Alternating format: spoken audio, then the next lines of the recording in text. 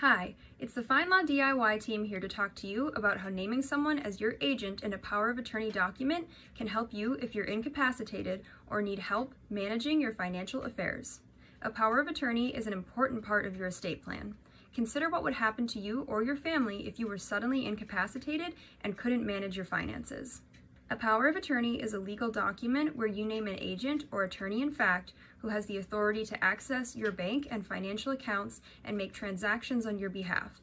You decide what powers to grant your agent. For example, you could make a limited power of attorney only to handle real estate transactions if you have to be out of town for a real estate closing. You also control when your agent can act in your place.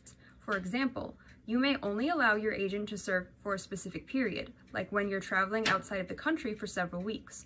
Or you might give your agent authority to act on your behalf if you're suddenly incapacitated and a doctor states in writing that you can no longer manage your affairs. Some people choose to use a power of attorney to help them with daily tasks, such as an aging parent naming their adult child to help them with their finances. Depending on the powers you grant, your agent is in charge of your money and your life. So choose someone you absolutely trust. They have a fiduciary duty to act in your best interests, or they may be subject to civil or criminal charges. Legal solutions start here. Get started today at FindLaw.com and be sure to subscribe and visit the links in the description to learn more.